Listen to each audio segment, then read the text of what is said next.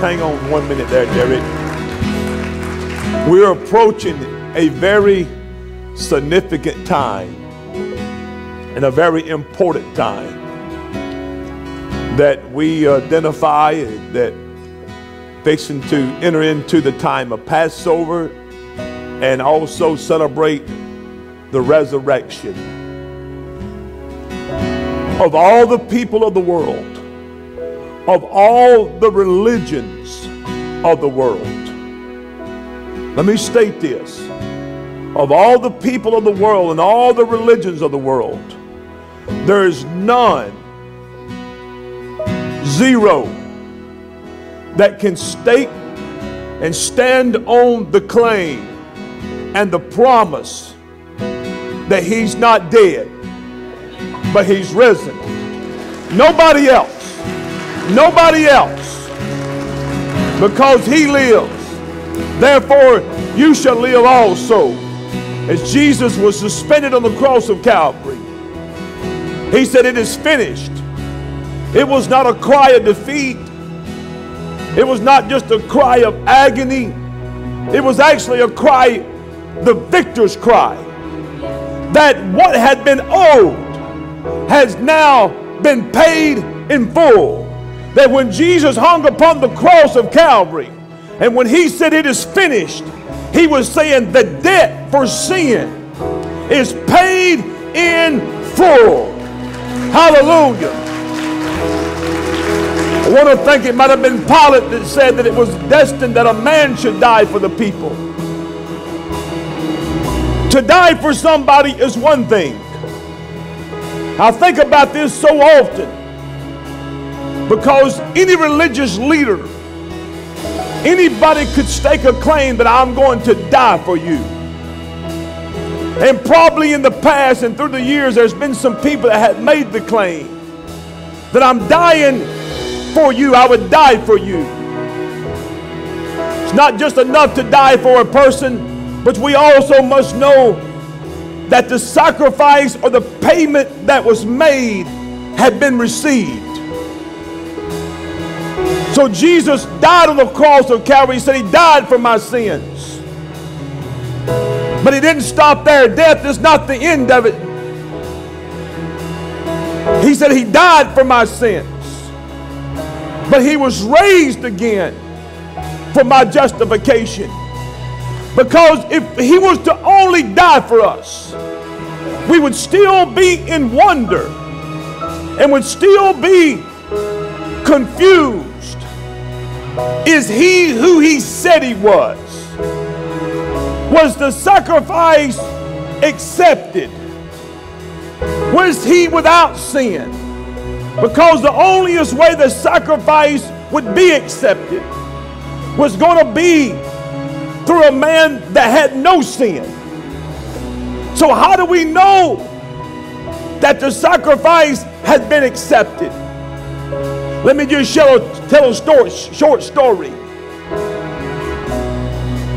The priest would go into the Holy of Holies. And as he went in, if he was not right, he didn't come back out.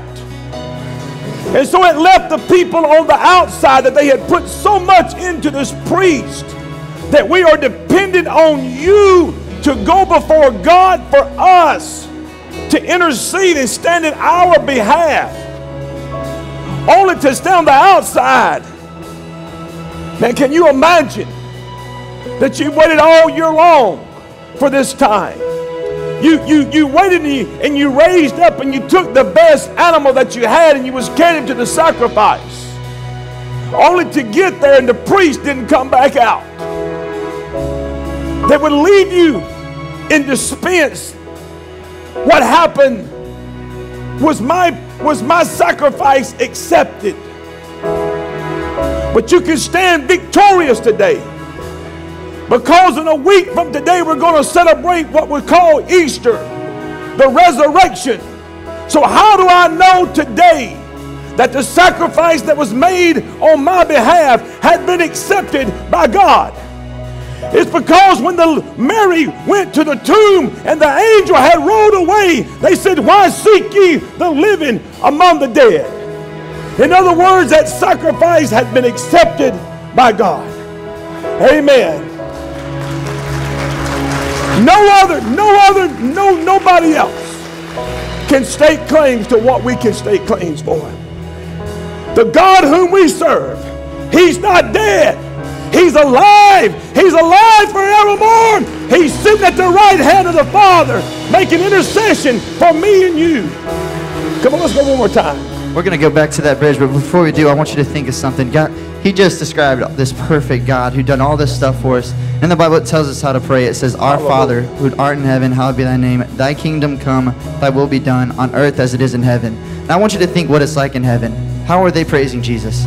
What's going on in this church right now is not how they're praising Jesus. I can promise you that.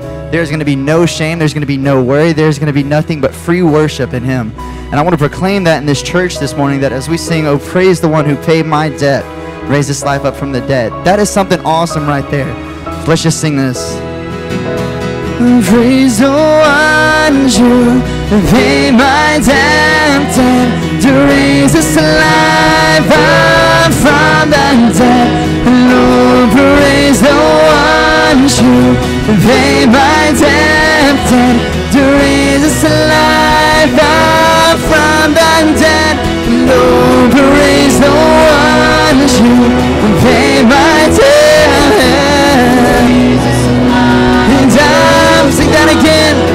To Lord, praise the one who paid my debt and to raise us alive. One more time, oh praise.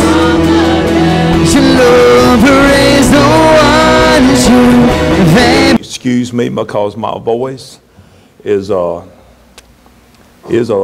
lot gone, but don't worry. I promise you, I'll give you everything I got. If I had to stop and take a swallow of water today, just please excuse me for that. And I do have a cough drop in my mouth, so excuse me for that too this morning.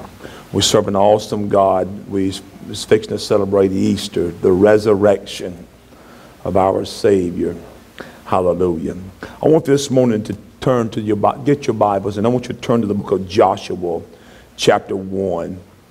And I want to read verses 1 through 9.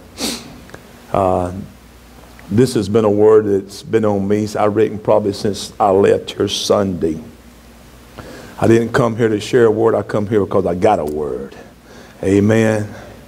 And I believe you're going to be encouraged by this. And I want to speak to you this morning on the topic that I've entitled, It Ain't Over Yet. And probably if my English teacher probably wouldn't like that grammar too much, but I figured you would grab a hold to that. You know, it's something catchy. And nothing else. People sit around the dinner table and say, well, he didn't have too much good. His grammar was not too good. But the thing about it is you remembered what I spoke on. It ain't over yet. Very interesting story that I'm fixing to read to you. It starts in the book of Joshua, chapter 1. There's about to be an exchange in what we was of leadership here. And now, after the death of Moses, the servant of the Lord, it came to pass, the Lord spake unto Joshua, the son of Nun, Moses' minister, saying, Moses, my servant, is dead. I want you to notice verse 2. Moses, my servant, is dead. Now therefore arise and go over this Jordan, thou and all this people, unto the land which I do give to them, even to the children of Israel. Every place the sole of your foot shall tread upon, that have I given unto you, as I said unto Moses. From the wilderness and this Lebanon, even to the great river, the river Euphrates, all the land of the Hittites, and unto the great sea, towards the going down of the sun, shall be your coast. There shall not any man be able to stand before thee all the days of thy life. As I was with Moses, so I will be with thee. I will not fail thee, nor forsake thee. Be strong and of good courage. For unto this people thou shalt divide for an inheritance the land which I swear unto their fathers to give them. Only be thou strong and very courageous, that thou mayest observe to do according to all the law which Moses my servant commanded thee. Turn not from it to the right hand or to the left, that thou mayest prosper wheresoever thou goest. This book of the law shall not depart out of thy mouth, but thou shalt meditate therein day and night, that thou mayest observe to do according to all that is written therein. For then thou shalt make thy ways prosperous, and then thou shalt have good success. Have not I commanded thee? Be strong and of good courage. Be not afraid, neither be thou dismayed. Notice the last part. For the Lord thy God is with thee wheresoever thou goest. The Lord thy God is with thee wheresoever thou goest. There was two things that I want to look at as we start this. Before let's pray. Father, we thank you, Lord, for the reading of your word. And Father, we ask God for the blessings and God for on the reading of your word as it goes forth and as it has went forth this morning. Father, we pray for a manifestation of your anointing, Lord, to rest upon us as we proclaim your word today. Father, give us strength. God, let my voice proclaim that which you have laid in my heart this morning. In Jesus' name we pray. Amen. There's two things that I want to look at containing this passage of scripture this morning. The first one was found in verse 2, where it says, my servant Moses, my servant, is dead. I want you, if you somehow or another either put that visually in your mind and remember it, make a mental note of this in verse 2, that he is speaking unto Joshua and he tells him that Moses is dead. And the last verse that we read in verse 9, it says, for the Lord thy God is with thee wheresoever thou goest. In other words, he was telling Joshua, there won't be a place that you go that I won't be with you. Come on, somebody. He says, you will not find yourself in a situation that I will not be there. You will not go and face the Hittites or the Amorites. You will not face Jericho, that I will not be there. He says, wherever you go, whether if it's in the midnight hour, if it's early in the morning, or if it's late at night, no matter what kind of enemies rise up against you, no matter how big that they are, and no matter what kind of background that they have, you will absolutely go no place that I will not be with you. It's great news to know today that the God has promised in his word that he would never leave us nor forsake us. That you will never find yourself in a place that he's not able to get you out of. The first part was, my servant Moses is dead. I thought about this, and I thought about this in relationship to the children of Israel. And as I was thinking about this, I thought, what a tragic event to take place about Moses. Who is this man? We've heard about him from the time that we, even as little toddlers in daycare and church, and as we moved from there to Sunday school. We've heard just as much teachings about Moses as we have about anybody else throughout church. We've heard preachers preach about him. We've heard Sunday school teachers tell about him. We got coloring books that our kids colored about Moses. Moses, a mighty man of God. Moses, I'm going to tell you a little story about him, and we're going to set the foundation down with this. Because Moses was a great man. Moses was a man that God had used to do extremely mighty things. He's even as a little bitty boy, they had took Moses, his mama had took him and tried to save his life, put him in a little old basket and put him out into the river. When she was trying to save his life, God had a plan that he was about to save his people. You're not with me. God knew the end from the beginning. And in the midst of Moses' life, they put him in a little basket because they had got word that Pharaoh was going to kill all the little kids. So his mama takes him and puts him in a little basket and puts him in the river. A woman finds him. One of Pharaoh's women. When his mama had plans to save his life, God had a plan to save his people. God's always got a plan. There's absolutely nothing that's taking place in your life right now that caught him by surprise. There's nothing that caught him off guard. Maybe if we use this analogy sometimes, you ever told somebody something and it surprised them and it shocked them and they said, man, I didn't know that. Maybe y'all have never been surprised. Somebody tell you something and it's unbelievable. And you say, man, how did that happen? I want to tell you this morning, there is absolutely nothing that has taken place in your life that has surprised you that surprised God. He's not sitting on a throne and all of a sudden, bam, he goes, I don't know what we're going to do. I'm shocked by this. I didn't know this was going to happen. I want to tell you, he knows the beginning from the end and the end from the beginning. And there's absolutely nowhere that you go that he's not there. Moses, mighty man that God was using, all of a sudden moves him from the river and moves him up into the house of Pharaoh. Who better to deliver the Israelite people than somebody that's been on the inside, that knows the Egyptian dialect, who knows all their terminology and has been raised in the schools of the Egyptian people.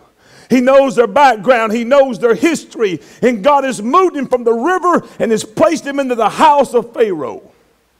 All of a sudden the Lord speaks unto him after years had passed by and says, I'm going to use you to be the man that's going to deliver Israel out of the hands of this oppressor, the taskmaster or slave master.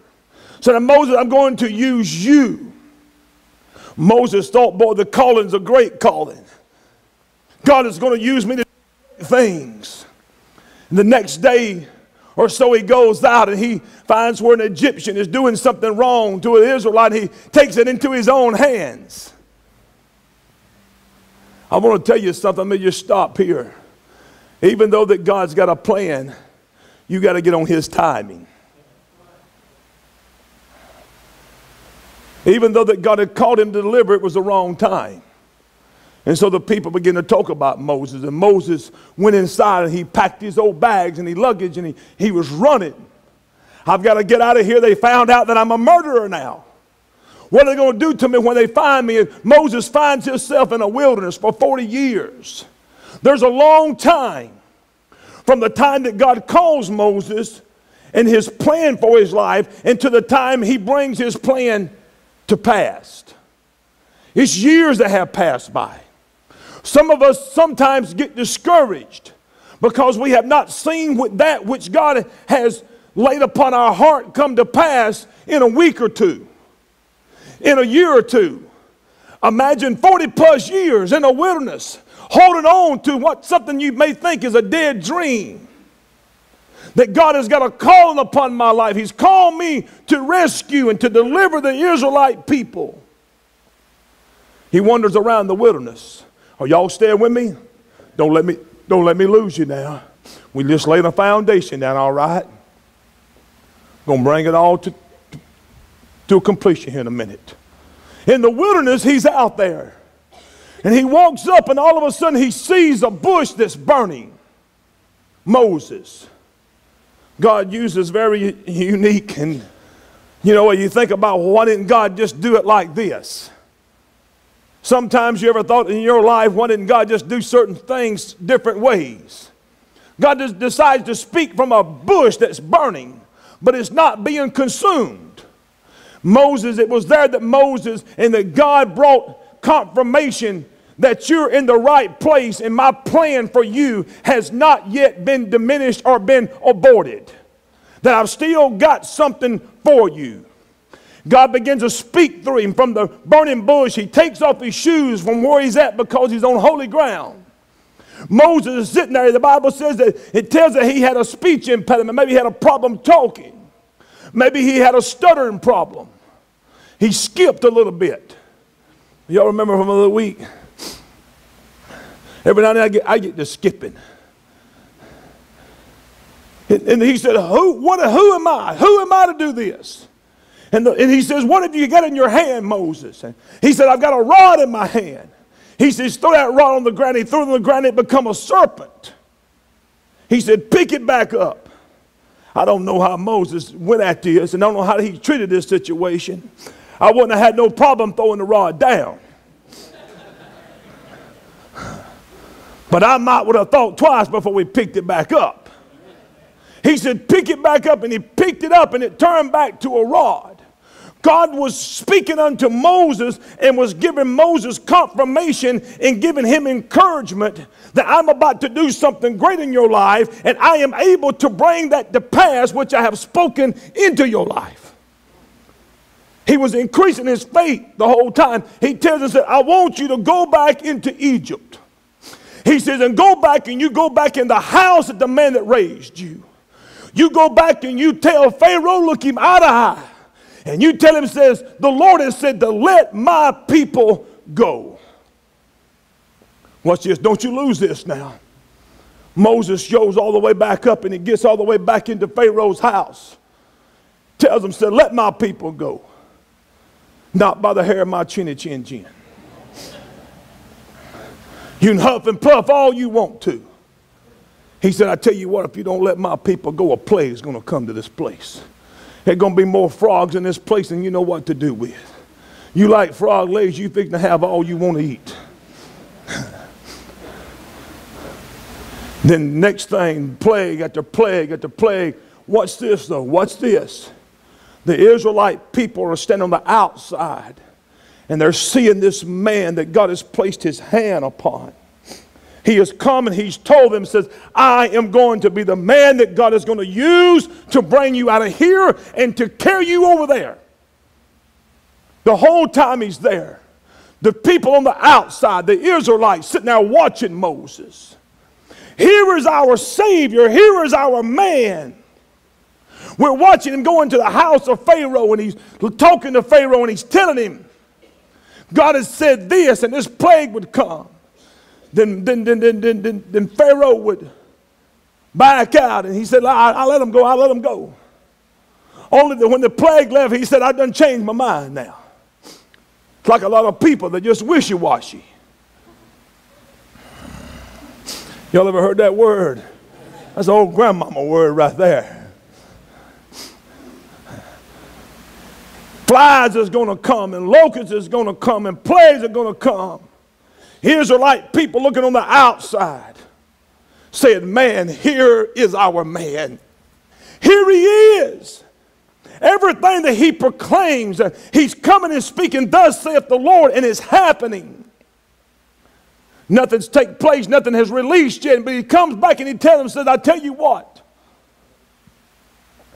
Said, Pharaoh has not let our people go, but the Lord told him, says, Pharaoh, tonight, the death angel is going to come to the camp. It's going to slay everybody in this camp. Said, let my people go. He went home, and the Lord had told him, says, I want you to make sure it was just a foreshadow of what was to come or what we're about to celebrate. He said, take a spotless lamb, and I want you to take that blood and put on that doorpost. He said, because when the death angel comes to the camp tonight, it's not going to be looking but for one thing. It's going to be looking to see if there's any blood been applied. Come on, I want to tell you this morning, I don't care what Oprah Winfrey says. I don't care what any kind of national leader says. There's not but one way, and there's not but one power, and it's through the blood of Jesus Christ that a man shall be delivered. Lord, don't get me started.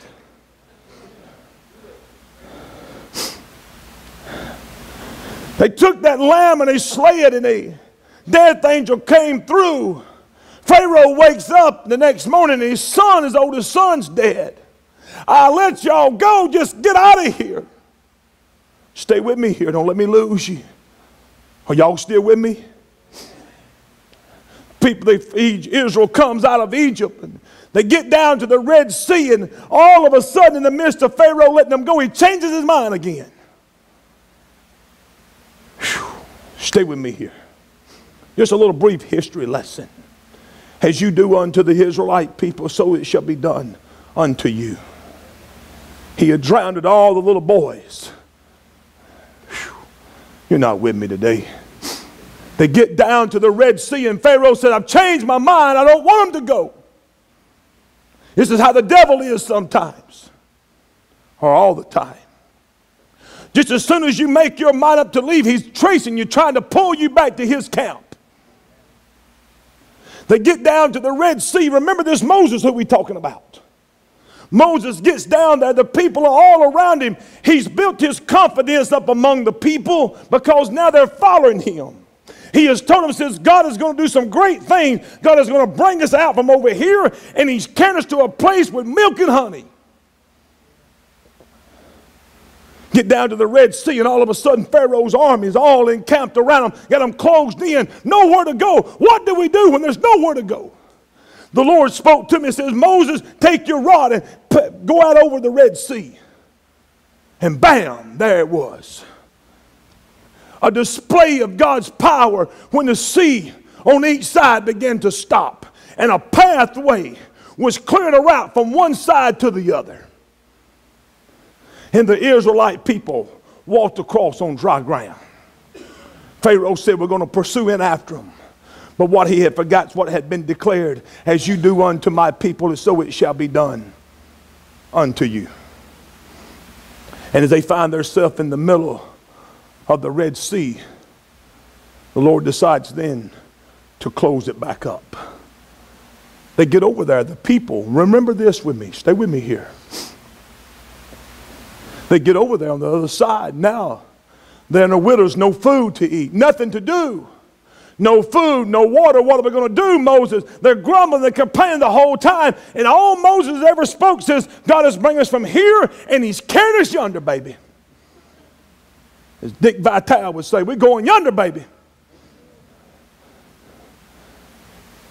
No water. What do we do? The people are complaining about no water. Moses walks to a rock, and water comes out of it. Grab a hold to this. The people now are beginning to rely more and more upon this man. We don't have any of the water's bitter. What do we do, Moses? Cut a tree down. Where I come from, they called it chopping a tree down. Chop a tree down and throw it in there. I don't know why, but just do what he says.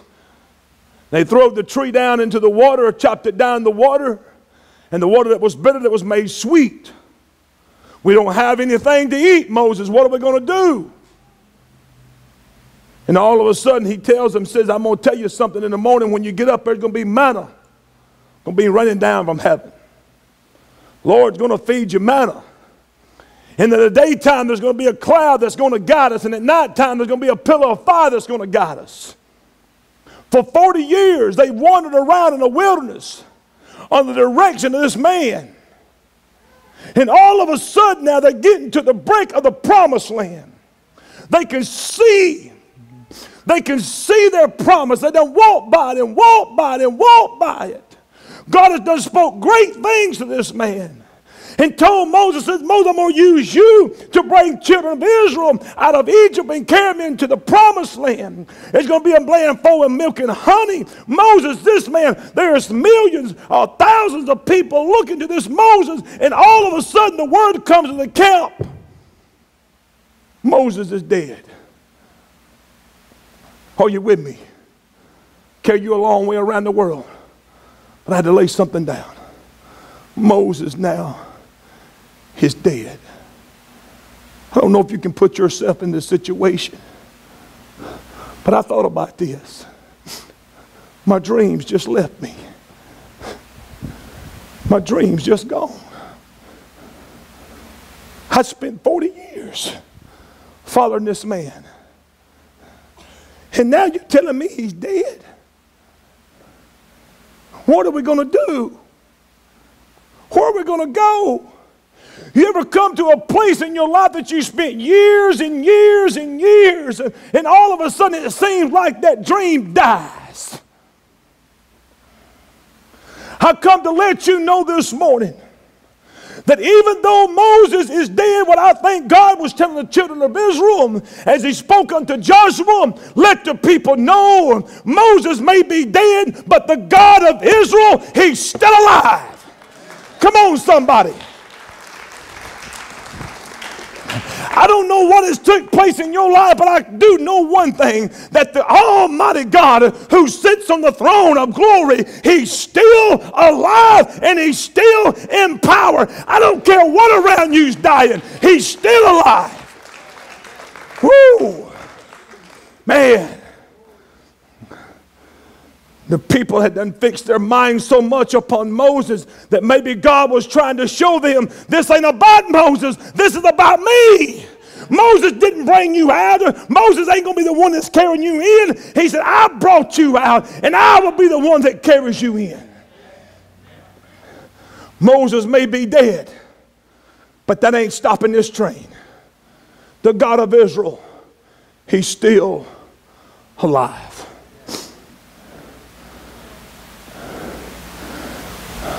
Let me share one more story. Turn with me to the book. Y'all got a minute?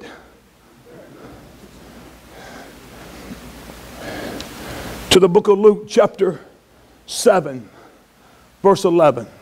If I lose your attention, just hang on. I'll try to get it back. I'm going to share this last story right here. Moses may be dead, but the God of Israel, he's still alive. I don't know what's happening in your life, but the God of Israel, he's still alive.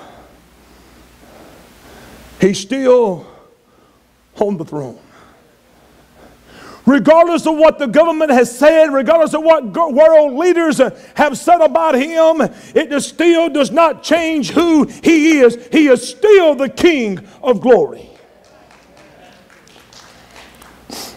In the book of Luke, chapter 7, verse 11, it came to pass the day after that he went into a city called Nain.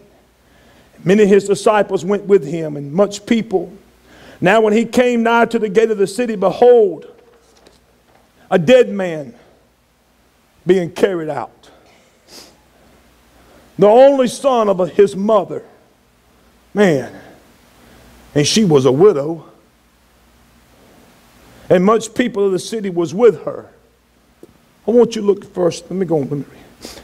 And when the Lord saw her, he had compassion on her and said unto her, weep not. And he came and touched the briar, the coffin that he was in, that her son was in. And they that bare him stood still and said, young man, I say unto thee, arise. And he that was dead sat up and began to speak. And he delivered him to his mother. And there came a fear on all. They glorified, saying, God saying, that a great prophet is risen among us, and that God has visited his people. I want you to look here just a minute. I look at this woman. Not only is now that she has had a son to die, but her husband has died. I just try to put myself in these situations and place myself there to see what was going on with this woman. Her husband had died, someone that she had been in covenant with, someone that she loved. Now he was no longer in her life. The only thing that she had left was a son. Son probably just them two. I suspect that a mother and the only son that she has, boy, they're really growing close to each other. She's dependent a lot on him to get chores done around the house. She's dependent upon him to go milk the cows and feed the horses and carry water down to the hogs. Is anybody with me? But not only that, it was something that had been in her, that had been birthed in her. She had carried this baby for 9 months, and now she has given birth to him. And now the boy she's put, it's her dream. It's everything that this is all I have. It's this little boy left.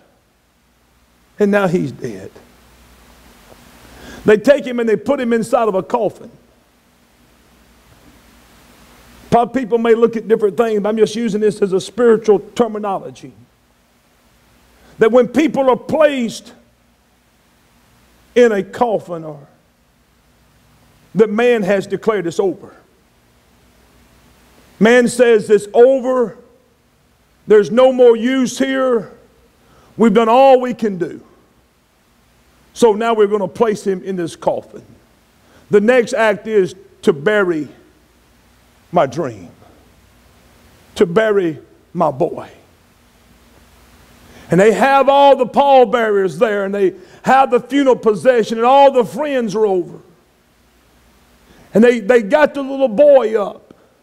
And the mama, she's back there crying and she's weeping. She's about to bury that which has been very, very close to her. All hope had seemed to be gone. Everything that she had lived for was now going down the drain. They had the pallbearers and they toting this little baby boy. Maybe there's some mourners that are there. They weeping and crying. And all of a sudden, as they begin to go and pass through the city gate, there was a man by the name of Jesus. I'll call him in this long-legged Galilean. Coming over the horizon, him and his entourage. He's got his disciples with him, and here they come. And all of a sudden, his death is coming out of the city. Whew. Life is coming in. They have the little boy. It looks like it's over. But life and death were about to meet and clash at a city gate. Whew. It was there that Jesus stopped this procession that was going on. He stopped where the coffin was at. He touched it. He spoke to the young man, "Arise up out of there." I come to let you know this morning, I don't know what is going on in your life. I don't know where you've been. I don't know what has died. I don't know what you've lost. I don't know where your dreams is at. They may be all dead. I don't know. But I come to tell you today that the God of Israel, He's still alive. He's able to bring back that which has died in your life. He's able to resurrect, to restore, bring new life. This is what He does. Regardless of what the people are saying, what the people are saying about you, regardless of what you've been through, the God of Israel, His name is Jesus Christ, the Messiah, the Anointed One, the resurrection and the life. He's able to restore. Whew. Man. Just touch your neighbor 1 second and tell them, say, it ain't over yet. Woo! It looked like it was over until life showed up. It looked like it was over for the Israelite people. But the word that came to Joshua, and the Lord had told him, says, wherever you go, I'll be there. Resurrection and life. It ain't over yet. It ain't over yet.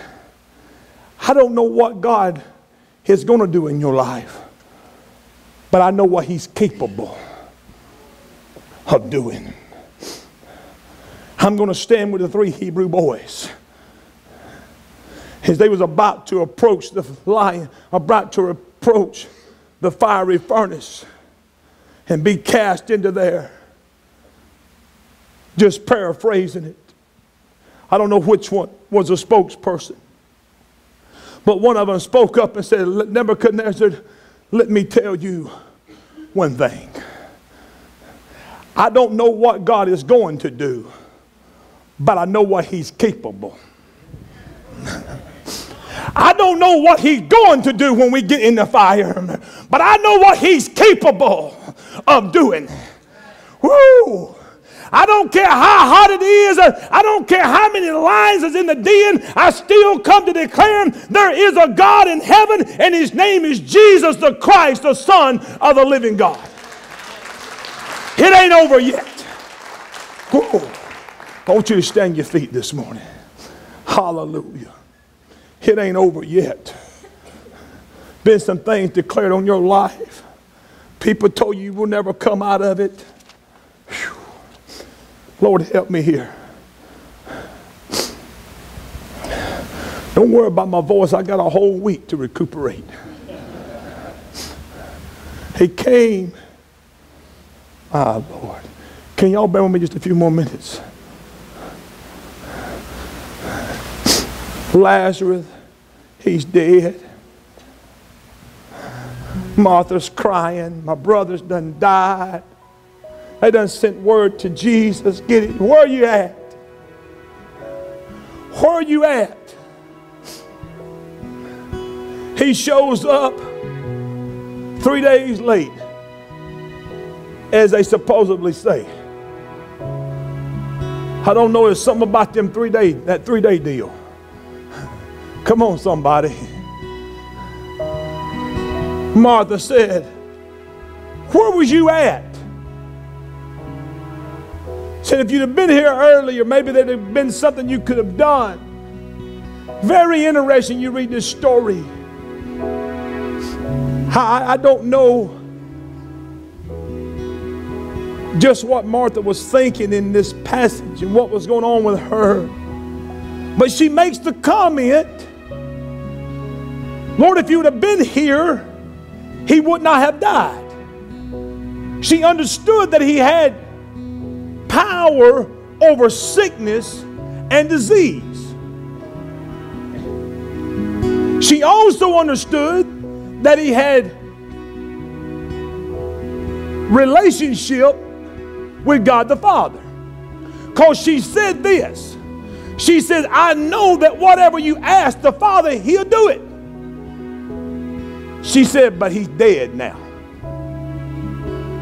In other words, there's some things that done went too far. And Jesus said he shall rise again.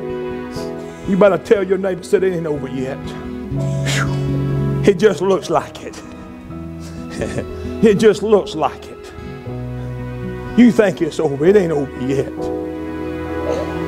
I know he shall rise again at the resurrection. And Jesus stopped. I don't know how he done this. He looks back at Martha, has to say, who do you think I am? I am the resurrection and the life. And Lazarus may be dead, but the God of Israel, he's still alive. Woo. Come forth. Loose him and let him go. Come on, let's sing this one with some prayer partners up here in the front this morning. Some of you facing some difficult situations in your life. Some of you need salvation in your life. Jesus is calling your name. Seems like everything you've had has been lost. It's not over yet. He's able to restore life. He's able to restore the things that have been broken. Whew. Lord, help me here. Lord, help me here. There's some things that died in your life. There's some things that are dying. You want to grab your towel and say, it's over. It's over. I'm telling you, you need to grab a banner and stick it in the ground and say, it ain't over yet. It ain't over yet. The Lord is my banner. Hallelujah. If you need special prayer for sickness, whatever it may be this morning, the altars are open here. There's some prayer partners and the altars open on each end. Feel free to come up here and pray. Hallelujah. Hallelujah. And I hear the Savior say, and thy strength indeed is small. The child of weakness, watch and pray, and find in me thy all in all. And